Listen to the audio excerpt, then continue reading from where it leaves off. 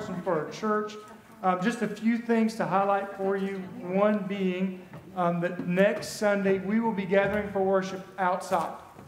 Okay, Sunday morning at 11 o'clock, Sunday evening at 6 o'clock, but also the Saturday before at 6 o'clock. So this event we're calling I Agree with Jonathan. And why are we calling it I Agree with Jonathan? Because we wanted something for people to talk about. I mean, that was really it. We agree with John. We agree with the gospel message that he's going to share, and we want other people to hear that.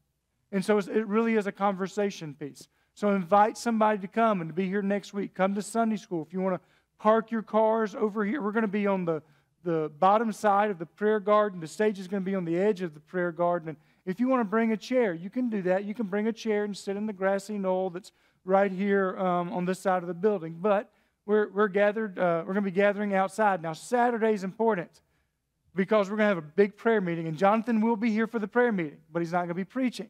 He's going to be praying because we're praying for revival and spiritual awakening. My dad's going to be there. He's going to sing a few songs for us. And our goal next Saturday night for the tailgate prayer meeting at 6 o'clock is to fellowship, is to pray and ask God for revival in our lives, in our church, in our community. So be here next week for both of those things. They're going to be cooking some hot dogs out there next week, so kind of be prepared for that. If you would like to have a hot dog, you can, but if you're not a hot dog fan and you want to bring a McDonald's cheeseburger, you can do that too. And we need to celebrate today. Did you know that we've reached our North Carolina missions goal? Yay! Thank you for your faithfulness. Matt, can you put that slide up there for me? I think maybe, there you go. We have reached out. That doesn't mean you can't continue to give, because whatever you give, we're going to continue to give it towards North Carolina missions. But thank you for your faithfulness and for your stewardship in that area. And then in the back, there's a book, and I've handed a few of these out. These things are free. We want you to get one. We want you to get one and read it. It's a nice, easy read, small chapters, reading one a night, but you can also grab one and give it to your neighbor and ask them to read it with you. What a witness that could be. Hey, would you like to read this? And I'll read it, and then maybe we can get together every now and again and talk about it. There's also some invitation cards for our time together next Sunday. It's an exciting week to be a part of Lillington Baptist Church, and I'm glad that you're here today. Oh, Lord, we thank you for this opportunity to gather together in your name, to worship you. We know our gathering is important because your word tells us not to neglect meeting together. Oh, God, we ask that you would continue to shape us to look more and more like Jesus, and that you would help the desires of our hearts to line up with yours. Your heart breaks for those who don't know you. And I pray that you would give us compassion and a sense of urgency to share you, the God of hope, the light of the world, with those who are living without you as their Lord and Savior. Thank you for equipping us to be a part of your kingdom work. Lord, we lift up the needs of our friends and loved ones that are fresh on our hearts. Help us to watch in hope for you, to wait for you, God, our Savior. We know you hear us. We know your will not be thwarted, and we know that your word will accomplish the purpose for which you send it. When you say it, help us believe it, because it is done. Thank you for being such a good Father. We love you and praise you. And thank you for who you are and all you do and will continue to do. And we pray all this in the name of our Savior, Jesus. Amen. Amen. Please be seated.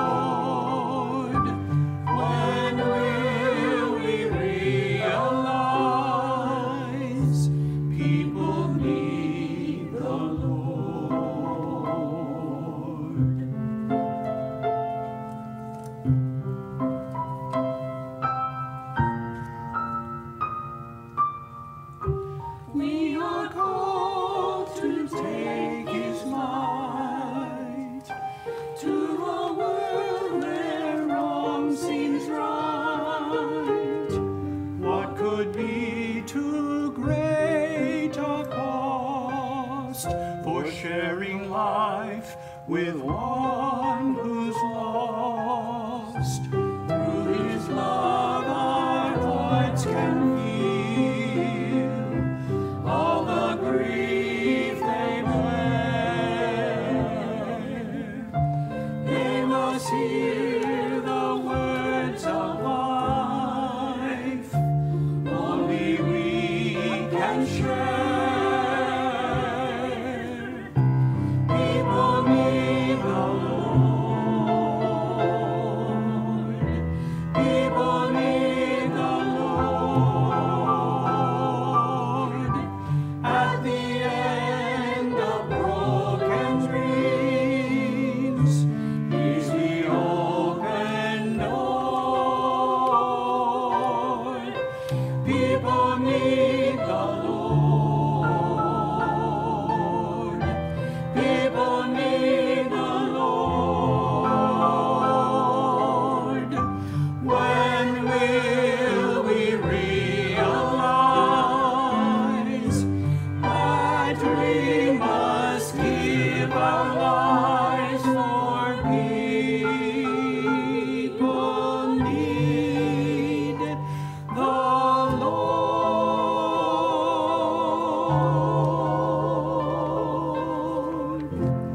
People need the Lord.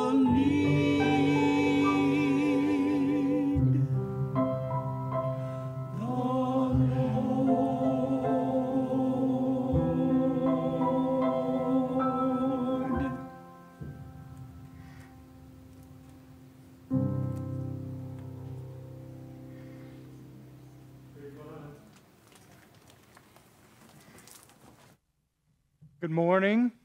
Of course, it is so good to gather and worship together.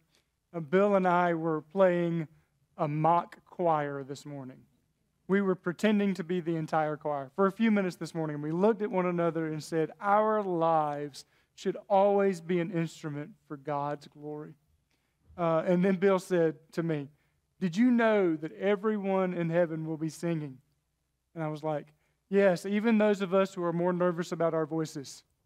I am so thankful to gather in a place of worship with you today. If you're gathering with us online, thanks for gathering with us. We're glad that you're here. You might want to take a moment and hit the like party button, or the watch party button, or the like button, because we believe that God's doing something special among us. And we're going to put a word on that special thing. And what we're praying for is a sense of revival, where God will refresh our hearts, refresh our spirits, and do something spiritually new among us, because now's the time. Now's the time for that to happen inside of us. If you have your Bibles again, Nehemiah chapter 1 is where we're going to be today. Have you ever heard the story, The Three Little Pigs? Do you remember the three little pigs? You remember they built three types of houses. Let's take a poll. Who remembers what those three houses were made of? Straw, sticks, and bricks. And then there was the antagonist in the story, the big bad wolf. And the wolf wanted to come and blow the houses down. He comes up to the first house and said, I'll huff and I'll puff and I'll blow your house down. And what was the pig's statement in there? Not by the hair of my chinny chin chin. But what happened to the house of straw? Which is supposed to teach us a lesson, that we need to be careful about what we build our houses out of. Now, yes, our physical houses, but our spiritual houses too. He comes up to the house of sticks and says, I'll huff and I'll puff and I'll blow your house down. And what happens to the house of sticks? Two houses down. Now, the last house with bricks comes up and he huffs and he puffs and he can't blow the house of bricks down. So when the storms of life are blowing, when the enemy, when the devil and his evil side of this conflict is in struggle against us, it's important that we ask, what is our spiritual house made of? What are our hearts made of? And when it comes that day, when the winds are blowing and it's howling, I hope that our spiritual houses are made of strong things that stand the test of time. But it would make us ask the question today, do our houses need a little bit of work? Do our spiritual houses need a little bit of work? Have they become a little bit dry like straw? Or a little bit brittle like twigs? We want them to be strong with strong foundations. And with that in mind, we're going to go into Nehemiah with what is the state of our spiritual houses. And we're going to read the entire chapter together. Can we do something new today or something different? Can we all stand for the reading of God's Word together?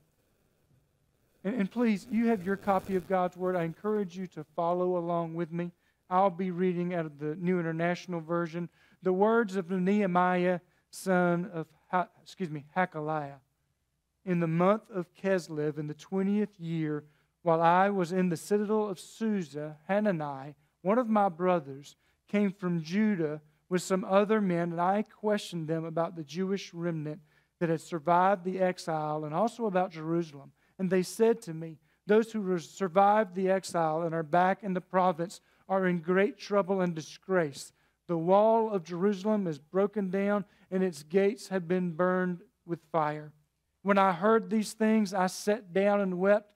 For some days I mourned and fasted and prayed before the God of heaven. Then I said, and this is an important prayer, then I said, Lord, the God of heaven, the great and awesome God, who keeps His covenant of love with those who love Him and keep His commandments, let your ear be attentive and your eyes open to hear the prayer that your servant is praying before you day and night.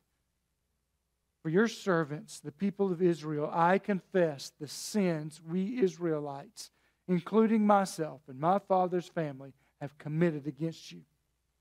We have not obeyed the commands, decrees, and laws you gave your servant Moses. Remember the instruction you gave your servant Moses, saying, if you are unfaithful, I will scatter you among the nations. But if you return to me and obey my commands, then even if your exiled people are at the furthest horizon, I will gather them from there and bring them to the place I have chosen as a dwelling for my name. They are your servants and your people whom you have redeemed by your great strength and your mighty hand. Lord, let your ear be attentive to the prayer of this your servant, to the prayer of your servants who delight in revering your name. Give your servant success today by granting him favor in the presence of this man. I was a cupbearer to the king. Heavenly Father, we pray that your word would bring forth fruit in our life, fruit that is easy to pick, and that we might walk out of this space refreshed. And I pray this in Jesus' name. Amen. Amen. Please be seated. So, this is from the prophet Nehemiah. Now, Nehemiah is the second prophet to go about a huge task for the people of Israel. If we remember, David becomes king of Israel a long time before Nehemiah. David becomes king of Israel. He unites these Jewish people together, and he rules from Jerusalem, which is, this walled city, for about 10 years. Maybe a little more, a little less. His son takes over after that. His son's name was Solomon. After Solomon, the nation of Israel is divided between the northern and the southern kingdom. Judah, as they were called, and Israel. Their division further led to intermarrying with neighboring nations. It led to bringing pagan worship inside the nation of Israel. When I say pagan worship, Israel is supposed to worship one God, Yahweh. And they started worshiping other gods. Not only did they start worshiping those other gods, they started bringing the worship of those other gods into the temple of Israel. And so God allowed the nation of Israel to be conquered by an enemy. Then they came in, they conquered Israel, they drove them out into 3 different waves of exile. And while they were gone, the nation, the people that were left in Israel they were dispersed. The people that were left and that were not taken, those that were taken were mainly the nobles, because if you're an enemy and you want to control a group of people, it would be a wise idea to enslave and take back all the royalty, all the noble people, so that the regular people didn't have anybody to rule them. The people that are left became in Israel known as the diaspora. The diaspora, like scattered ones, the left behind ones. They intermarried with those neighboring nations. They started worshiping other gods. And the nation of Israel crumbles. The nation of Israel crumbles. The spiritual decay that goes on. The physical decay of the temple and of the city gates is occurring. Then the prophet Ezra asks for permission to come back and start to rebuild. So he does. He gets permission to come back from his captors to Israel and rebuild. But they don't complete the process. They don't complete the process. They get a ways into it and stop. And so now we pick up with the prophet Nehemiah. Nehemiah is like Ezra's contemporary. And even though there was a group left behind in Israel, there is still the possibility that God might revive the nation. Even though those people that lived in Israel were doing pagan things, there's still the possibility that God might do something incredible in a dry and weary land. Let me put it to you this way. There's a theology, and it's called the theology of the remnant, those left behind. Those people that are left behind to deal with the struggle and the heartache of an exiled nation. Those people left behind that have been doing wrong things are not yet negated, because God is a God of the covenant. And that means, when I say that, it's a third big idea for you before we even really jump in the text. God covenanted with the people of Israel that He would always be their God. That God would bless them, and that through the world, God would bless the world through the nation of Israel. And anybody that cursed Israel, God would curse. Israel had a special election. And God was always going to be faithful to that covenant. God is faithful. And so now we pick up with Nehemiah. These are the words of Nehemiah. Nehemiah is in Susa. Susa is the capital of Babylon, not the capital of Israel. Please, let's understand that Nehemiah is in enemy territory, trying to figure out how to be a godly person. He is a prophet that God's called up, and He's going to give him a special message and leadership to do among the people of Israel. But here we get the beginning of the story in the month of Kislev. Just for your trivia knowledge, that's like saying like November, or like half of November and half of December. That's that month period of Kislev.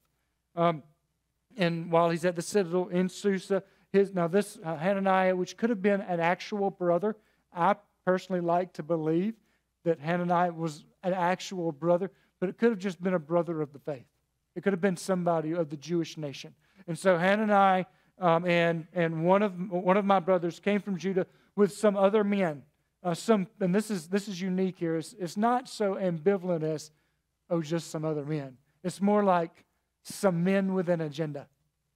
It's more like they came with a purpose.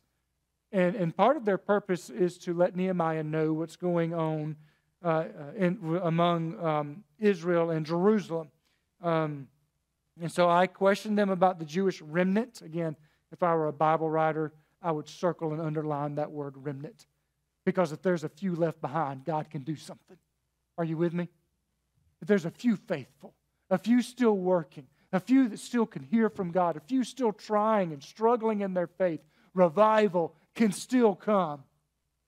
And so there's this remnant that's left behind that he starts asking about, that survived the exile, and also about Jerusalem. So in verse 3, those who survived the exile and are back in the province are in great trouble and disgrace. So they're struggling. They're struggling physically. They're struggling spiritually. All right, if all of your leadership from your land is taken, it's going to be hard to live. And do you know how long this exile would last? 70 years. Can you imagine 70 years without any organized government helping to lead your land? Everybody just becomes wanderers. Man, don't we feel like wanderers today? Spiritually wandering around, praying that God will bring us revival, praying that He'll restore our souls. But not only are they troubled, not only have they're struggling, they're also disgraced. As in, they feel in some way abandoned. They feel like it's one thing to be struggling physically and spiritually, but they feel like, wow, God's supposed to be our God, and look what happened to us. But that's just the people. Let's carry forward. The wall of Jerusalem is broken down and its gates have been afire.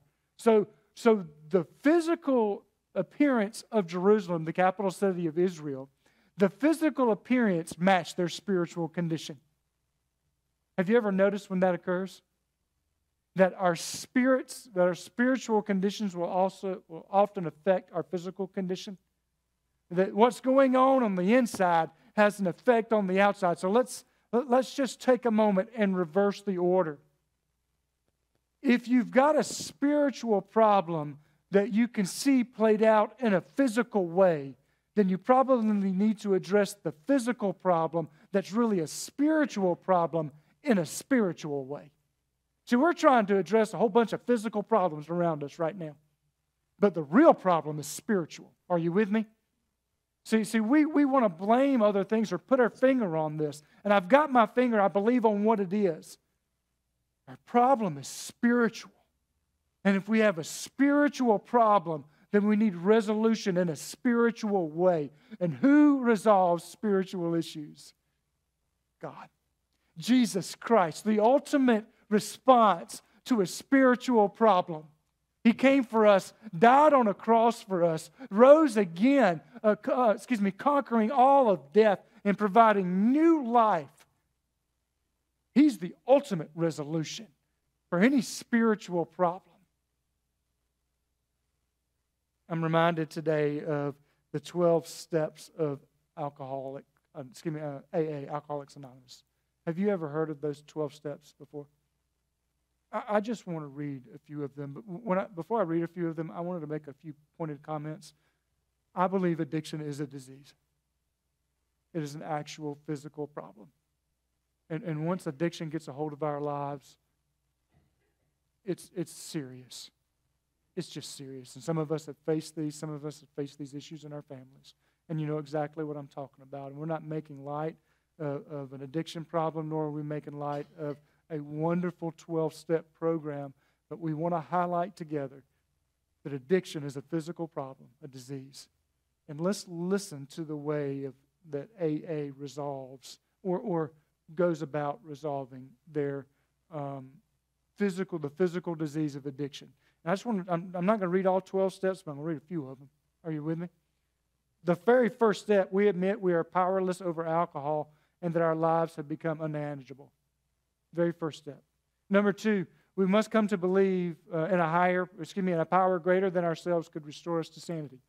If you're like me, you're like, man, this sounds like we're on the right track. Physical problem that's really a spiritual problem that needs a spiritual resolution. But right now, they're just highlighting it. They haven't even gotten specific yet. They're about to get specific. Made a decision to turn around our lives, made a decision to turn our will and our lives over to the care of God. Amen. I mean, I'm just with that.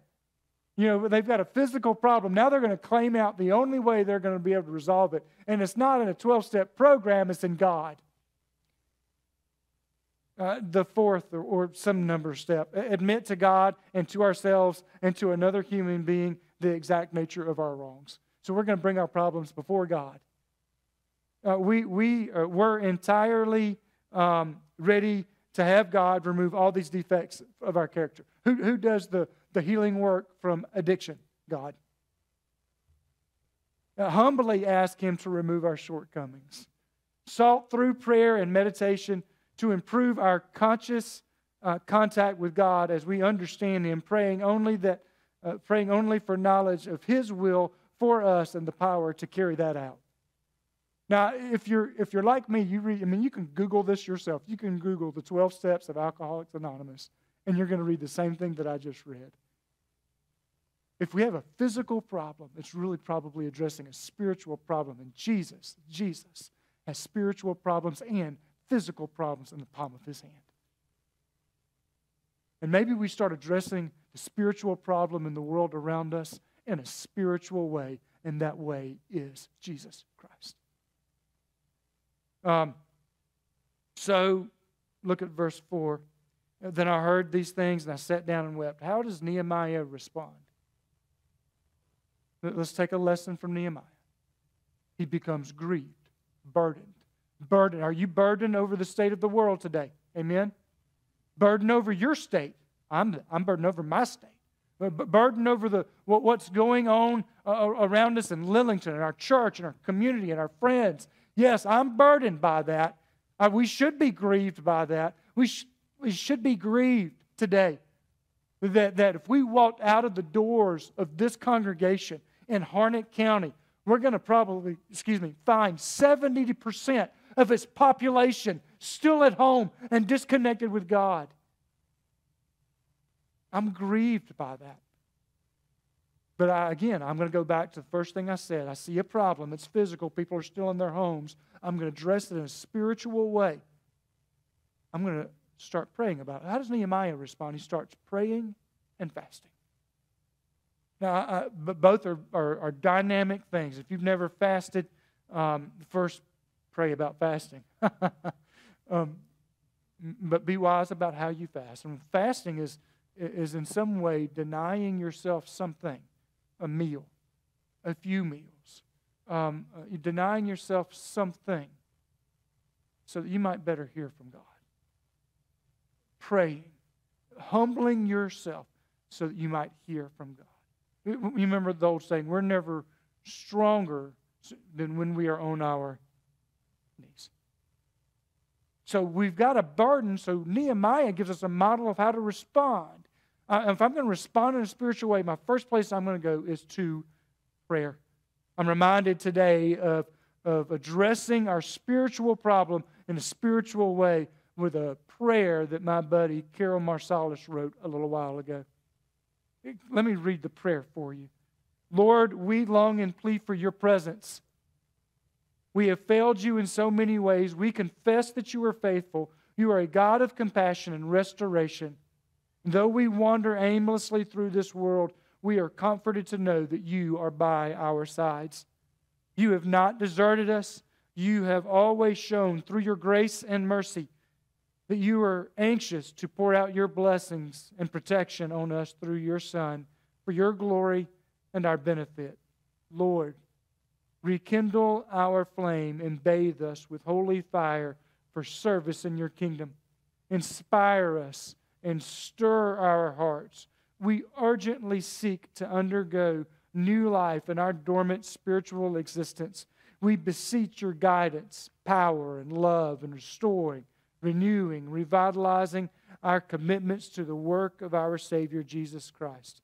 Lord, help us to wake up to your word of truth and to carry forth the torch and spirit of revival in others. In the holy name of God, amen. If we have a spiritual problem, let's respond to it in a spiritual way. And it starts on our knees with prayers like ones that we were about to read in Nehemiah, but prayers like Carol wrote for us. And so he starts this prayer. I mourned and fasted before the God of heaven. He doesn't go to his local gossip group to try to get a figure out on how to resolve this problem.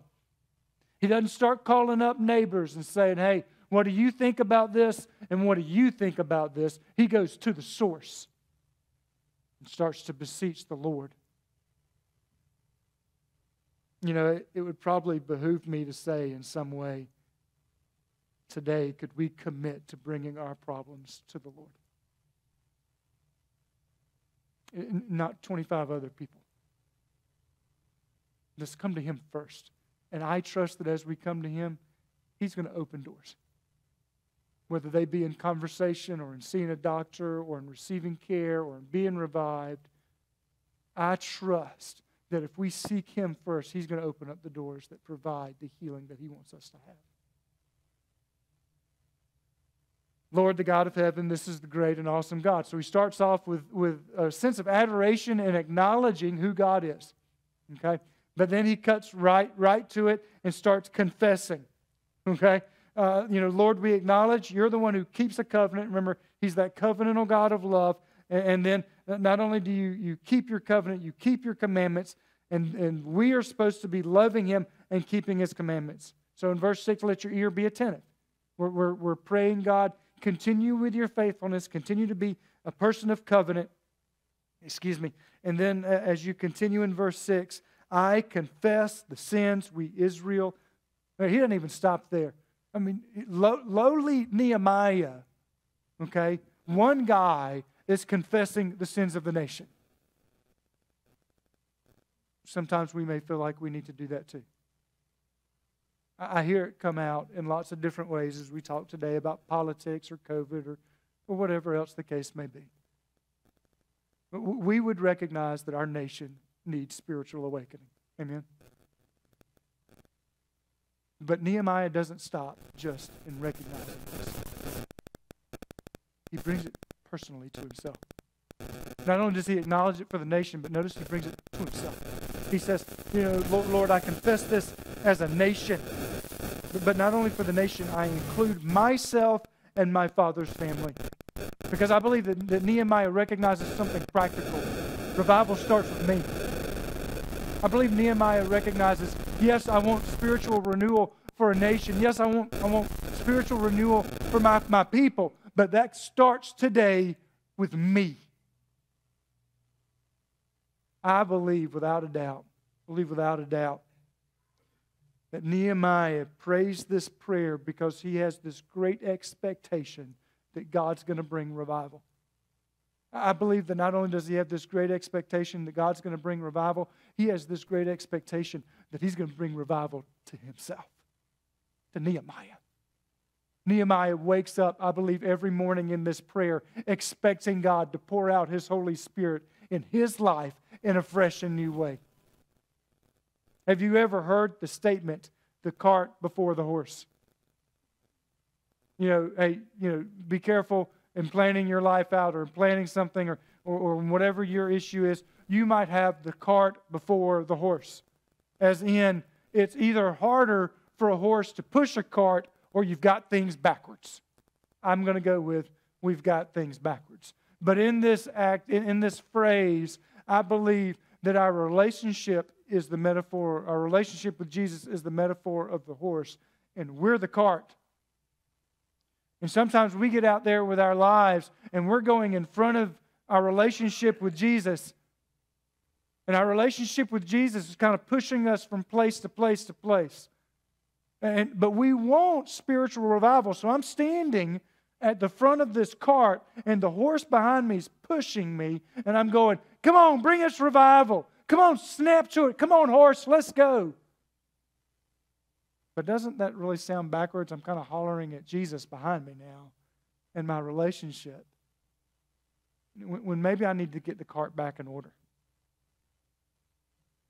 Maybe I need to hitch my wagon back onto my relationship with Jesus Christ and follow Him. I acknowledge that God is awesome and that He is powerful. I acknowledge that He's covenantal and faithful to His covenant. I confess that I've sinned and my sin separates me from God. And I need to get some stuff back in order today. And I need to return to a vibrant relationship with Him. A few weeks ago in our midweek gathering, we talked about in Malachi chapter 3, the great principle of returning to God. Because if we return to God, He promises that He is faithful to return to us. And which is a really odd thing to say because God is omnipotent, omniscient, and omnipresent, so God never moves. We're the ones that move. So maybe if we just turned around and returned to God, what we're going to find, He's exactly where He always said He would be. Spiritually caring, spiritually refreshing, providing leadership and hope. Maybe it's time today that I get my cart back in order and realize it starts with me. I want revival. I want spiritual renewal. But I do believe, I really like, his prayer. I believe that what we do in ourselves can affect our church. It can affect our community. It can affect our world. Notice how Nehemiah continues praying. Remember, because so he's going to ask God to remember to be faithful, which God never forgets to be faithful.